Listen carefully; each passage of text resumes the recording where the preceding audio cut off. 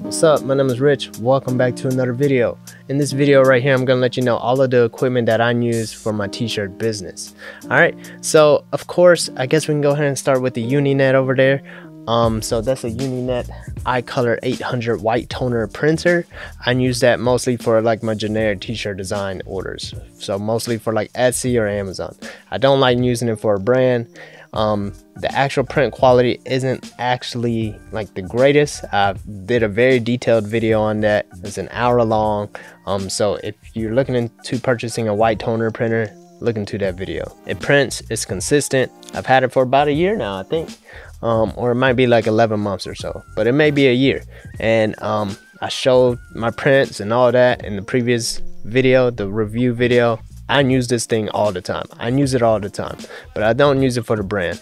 Only Ninjas. I don't use it for onlyninjas.com because the quality is just, it's okay, but it's enough to get by for a generic t-shirt design. But I wouldn't use it for a brand. The quality isn't the greatest. It definitely does not feel like screen printing.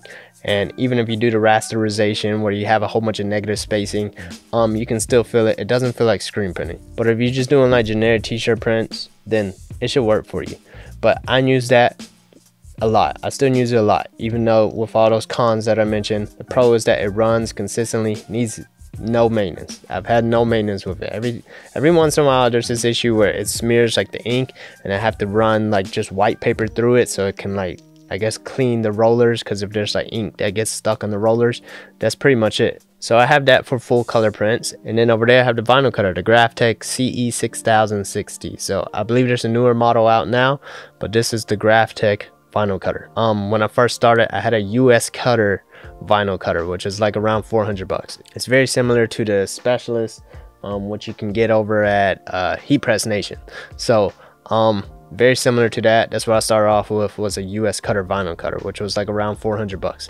I would definitely recommend one of those plotter style cutters in comparison to like a Cameo or Cricut or whatever. But the thing is, I've never had one of those, so I can't really say for sure.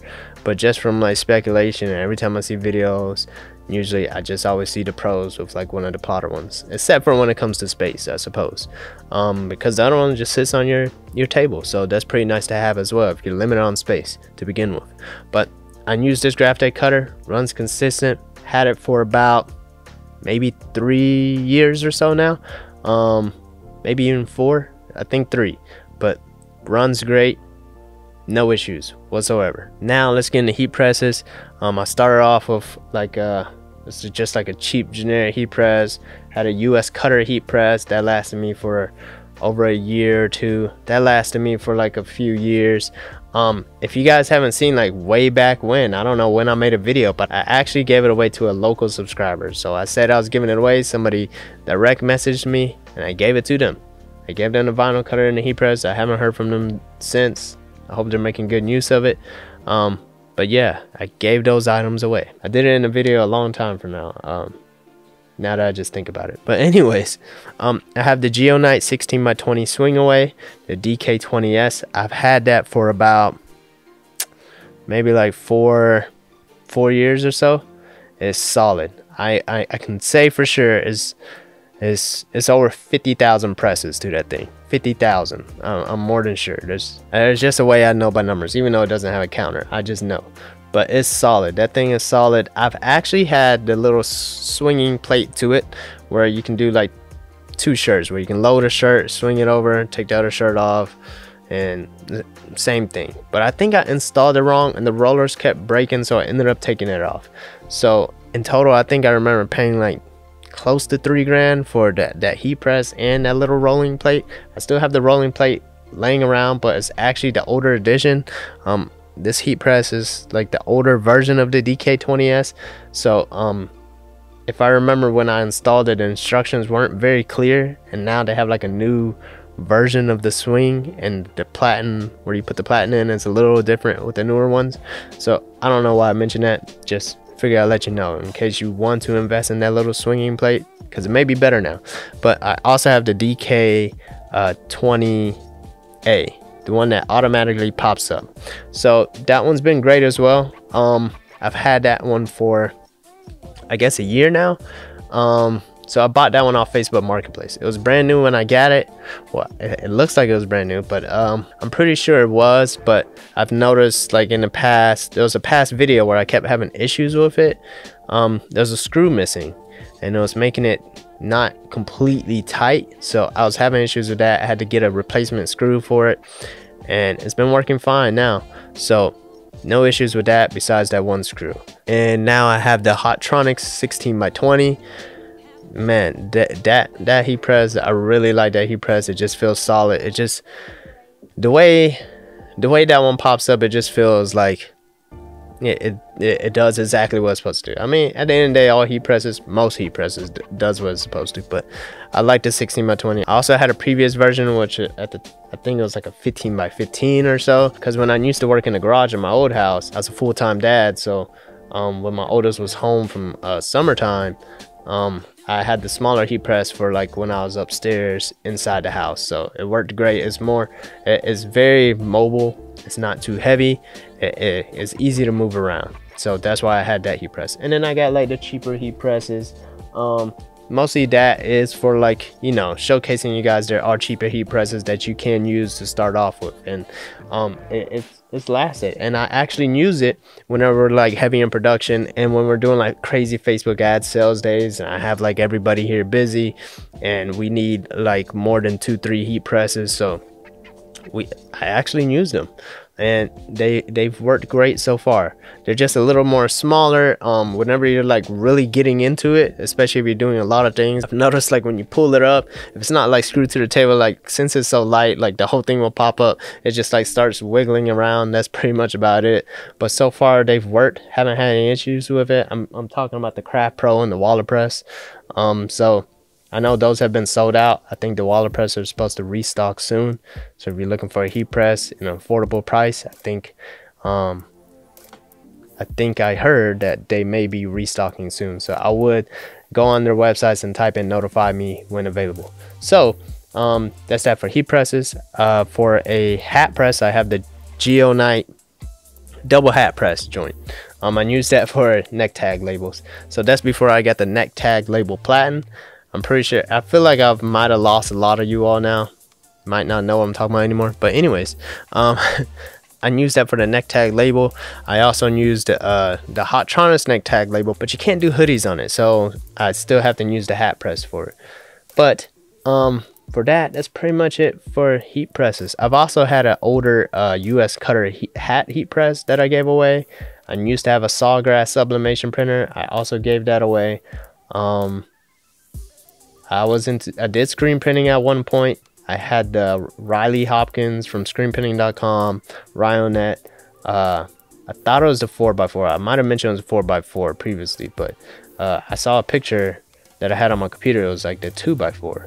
So had that. I also did direct to garment. I had the Omniprint 330TX. Not a huge fan. Just prints too slow for me. Maybe it prints faster now. I really don't know.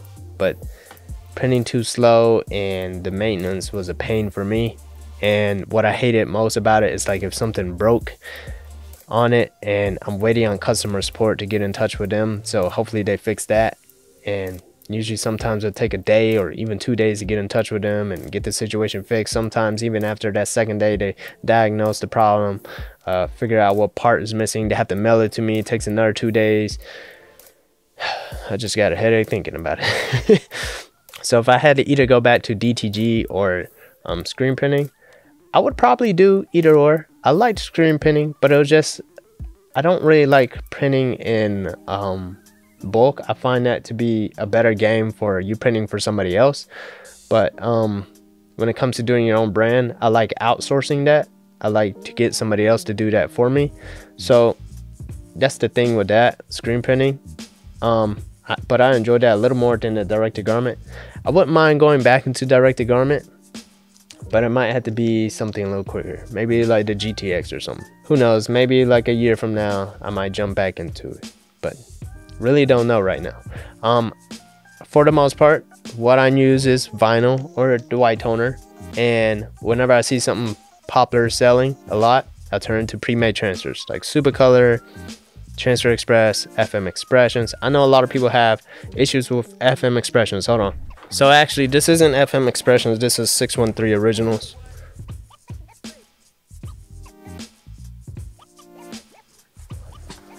I haven't had any issues with it. Well, I won't say I haven't had any issues with it. I have had issues with it. I know even like the box logo one of Only Ninjas, you know, I've heard some people say it cracked and it peeled. But for the most part, I find it working out more than it does not work. And it sucks even hearing that 1 or 2 shirts might mess up. But that's probably out of like 60 or 70 of those that sold, the box logo ones. So one thing that I mentioned in the past, what I like to do is going back and doing that second press.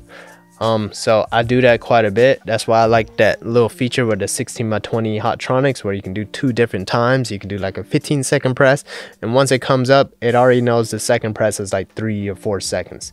So that's pretty cool with that Hottronics heat press.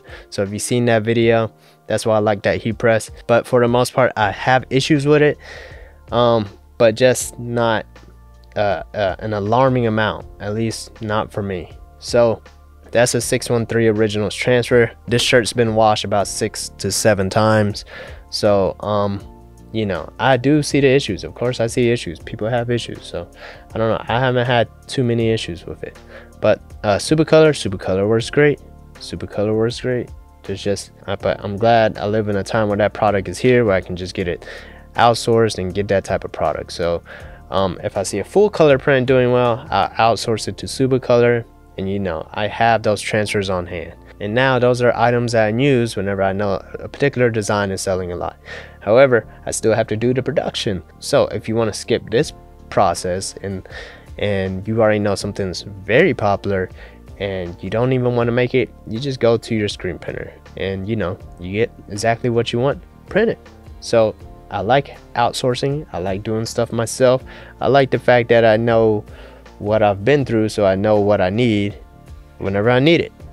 But for the most part, I think that's all of the equipment that I use right now. Pretty much just a white toner, the Graphtec vinyl cutter, heat presses, and I may get a dye sublimation printer again, just to, you know, just to mess around with it, because it does print very quickly, presses very quickly, no other type of work. The only issues is like light colored shirts and poly blend shirts, and yeah, mostly polyester shirts, but poly blend shirts.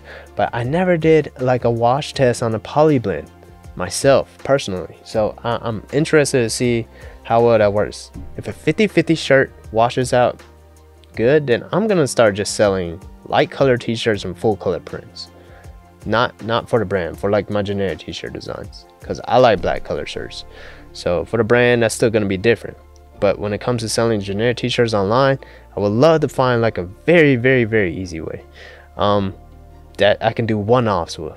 And I think that may be a solution, but I need to go back to the drawing table once again. Hopefully light color t-shirts, 50-50 with a dye sublimation printer is going to be the one this time. One other thing that's very important that I like to use, I have a Dymo 4XL and I have a Rollo label printer. I have a MacBook Pro and I have an MSI laptop. Those are some other equipments that I enjoy very much because it's very nice to print out your own shipping labels. But yeah, that's pretty much it. That's everything that I use for my online t-shirt business. If you enjoyed this video, make sure you comment, like, subscribe. See you next time. Hey Hustle Ninja, thanks for watching. Remember, if you want to support the channel and have the chance to win a giveaway to help your clothing brand, be sure to check out onlyninjas.com. Also, make sure you like, comment, and subscribe, and stay hustling.